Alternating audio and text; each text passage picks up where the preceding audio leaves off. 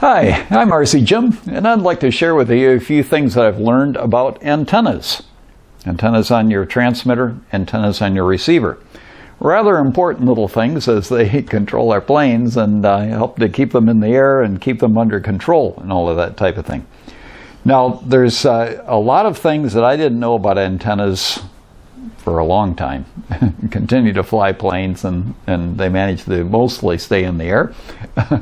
But there's some potential issues that could cause a crash, and so I want to let you be aware of these things and perhaps share with you some things that you didn't know. So have a listen and see if you don't learn something that's new.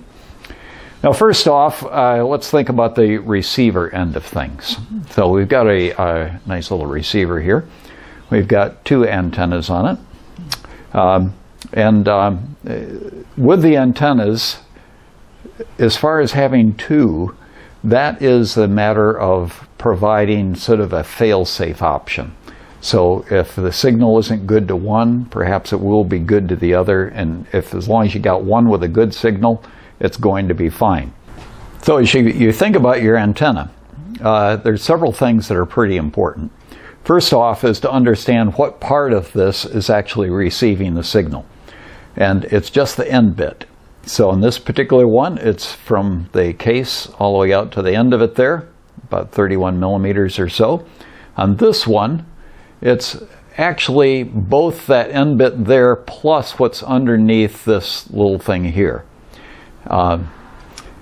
Now, this particular setup like this, it's called a dipole antenna. And it's actually like two antennas in one. You've got one part of it here, and you've got one part of it there, and the two things are acting together to join a signal together to send it down the lead into the receiver, and that's giving you extra ability to get the signal in there. It's also especially important for a telemetry type receiver. It's going to be using this for transmitting the signal, because these ones here are fine for receiving a signal, but they're not as good for transmitting it. You have that one is going to give you a better range for transmitting. So the reason why this one is out on a long wire is not that it needs a long wire for the antenna. This is all shielded through here. So it's got a grounded shielding around the wire that protects it from receiving any radio signal through there, to where it just has the right length. And this length on the end of it is important. Don't go trimming that off or anything like that. It's actually the right length to create the sort of resonant frequency that it needs to amplify that signal and get a decent signal inside of the receiver. So we've got two antennas, and the idea is, as long as one of them is receiving a signal, you're going to get a signal in the receiver and you've got control of the plane. The reason for having them on the end of a long lead like this is that inside the plane you're going to have some things that potentially could block a radio signal. You've got a battery, you've got various conductors in there. You might have some carbon fiber parts, you might have some metal parts, things like that. Those are all things that can tend to interfere with a radio signal. So it might be that where this is, you try to get this located as much as you can sort of in an open area where those things aren't interfering with it. But it might be in a particular direction, the signal coming from a certain direction, that it's going to go through the motor or something else, you know. So the idea is for this other one to be a distance away from that one, so that whatever is interfering with this area here is not interfering with that area. In addition, antennas have a characteristic, you might call it polarity, but any antenna, whether it's receiving or whether it's transmitting a signal, it's the strongest when it's coming from the side, okay? And also, if you have an antenna out here that's parallel to that one, that's going to give a much stronger signal than if one is perpendicular to it out here. Okay, this is still going to give a signal, but it's going to be stronger when the two things are parallel.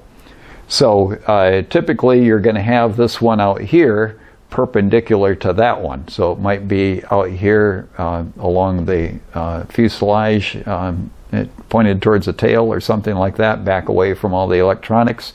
This might be pointed up straight, or it might be out horizontal, you know, whatever it might be, but they'll be perpendicular to each other. Part of that has to do with this polarity thing, and part of that has to do with the idea that it receives a signal best coming from the side of it as compared to going towards the end of it. Okay, now with regard to that polarity thing, that is something that is especially cared for in your transmitter. If you've got a decent set of transmitter, the idea is that you've got one antenna that's going this way, and inside here you got another antenna that's going that way. So this one is perpendicular to that one, and they're opposite in terms of polarity. So if you got an antenna that's out here, you know, roughly parallel to that one is going to give a stronger signal than this horizontal one. If the airplane is turned and it's now, you know, going that way, it's going to get a stronger signal from this one down here.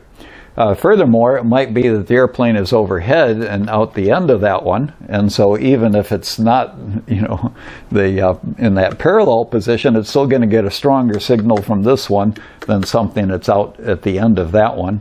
Or heaven forbid that the thing is sideways to you and side on this one. But if that was the case, then this is going to give a stronger signal.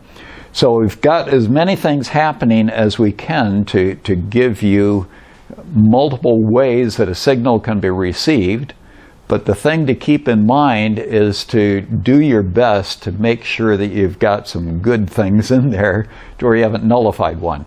So for example, using your transmitter with the antenna pointed out straight at your airplane, that's ridiculous. You know, that's going to be fine if it goes up over your head behind you someplace, but I hope that's not happened.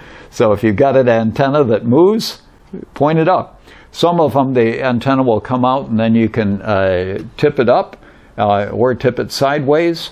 If it's just a single antenna, then think about your airplane and think especially about how that antenna might be oriented if you're out at a distance, the sort of farthest way that you tend to fly.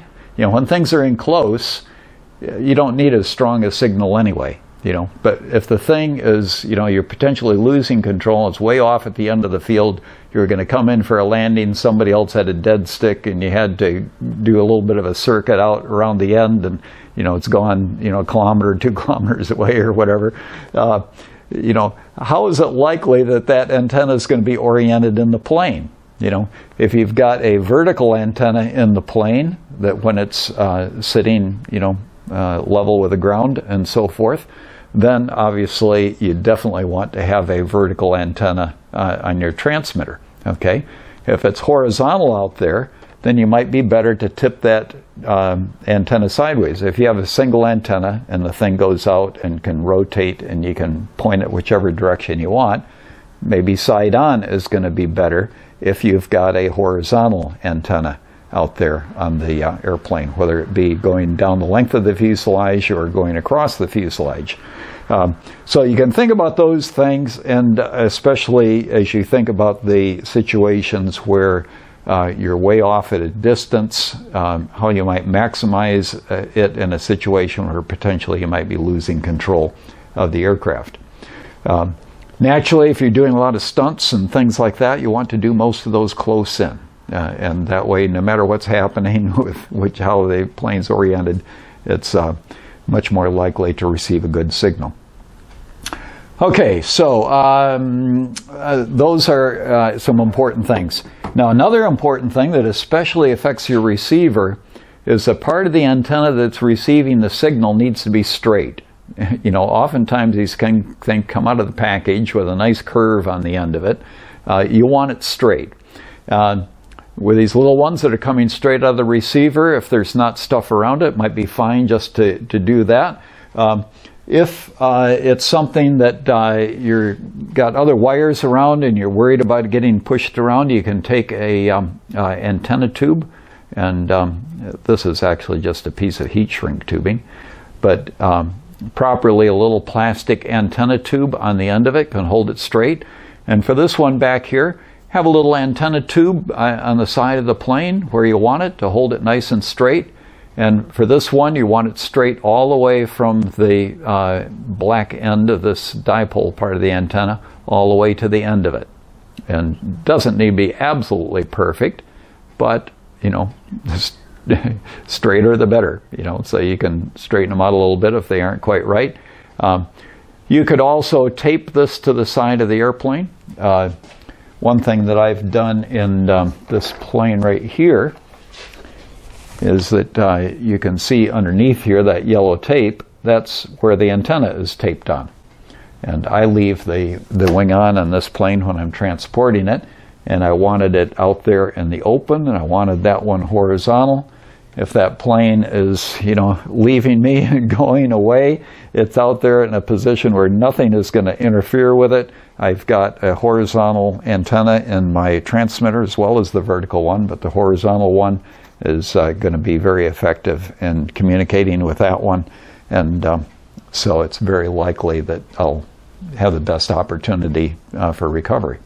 As you think about keeping your antenna straight, one thing to keep in mind is if you've got a small receiver like this one here, and if you've got both an antenna coming out this way and right across from it there's another one coming out of the other side here, that is actually a dipole antenna similar to this thing here. It's just that one side is going out one side and the other part of it's going the other side. Those two things need to be straight. Do not take one of those things and bend it 90 degrees thinking that it's a second antenna. Now those are two parts of the same antenna. It's a dipole antenna like this little thing out here. It's just it's got the receiver in the middle of it. So that needs to be straight right across there. If it's got one exactly like this one sitting here, sticking out the opposite side, those two antennas need to be straight across. Do not bend one 90 degrees. If you have a receiver that doesn't have telemetry, it probably won't have this dipole thing on the end of it. But as I mentioned, this is something to help it receive information or transmit the information back more effectively than if it was just the single ordinary sort of antenna. As much as possible, you want everything to have two antennas. Your receiver to have two antennas, your transmitter to have two antennas. So that's worthwhile looking into to make sure that's the case. It's good to know how that they're oriented, and say something like this FlySky. I've had this apart and I can see that there is an antenna that's horizontal in there. I can see that there's an antenna wire that goes sort of up to the back of this and disappears in there somewhere. And that one, I hope it's got an antenna up in here someplace that's oriented this way. That would be the ideal, but I don't know. So, you know, it would be better to know, to be able to know for sure exactly where that is. And all you FlySky people out there, if you do know, let the rest of us know so that we can benefit from that. So, in conclusion about antennas, strongest signal from side on to the orientation of the antenna. Parallel is more effective than perpendicular as far as that orientation goes between the transmitter and the receiver. You want to keep the antennas and the receiver away from carbon fiber panels, from you know, even your battery, motor, various metal parts and things like that. The more it can be out in the open, the better. You need to keep the end of the antenna, the part that's receiving the signal, straight, and that's the last 30 millimeters or so of the end of it with a clear bit. And if you've got a dipole antenna, then all the way from the black bit here all the way to the end needs to all be kept straight. You can curve the bit going out there, but the end of it, keep it straight. In your plane, make sure that the two antennas are perpendicular to each other, and it can be perpendicular in any way, but perpendicular to receive the best signal. Keep in mind that because of that situation where you've got the maximum signal when the antennas are parallel with each other, think about the situation where your plane might be running away, out of control, you've lost signal.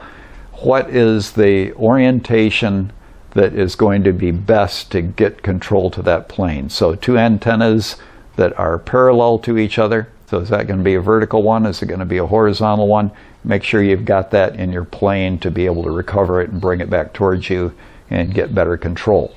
You can use plastic tubing to hold your antenna straight, and they do sell plastic tubing that is specifically for antennas, and I can't imagine that just ordinary plastic tubing is a problem, but nonetheless you might as well use the stuff that's made for it.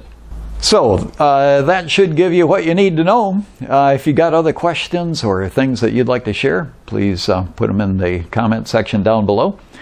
Keep in mind, subscribe and you'll keep all of these tips handy, and you have a great day and enjoy your flying. I'm RC Jim signing off.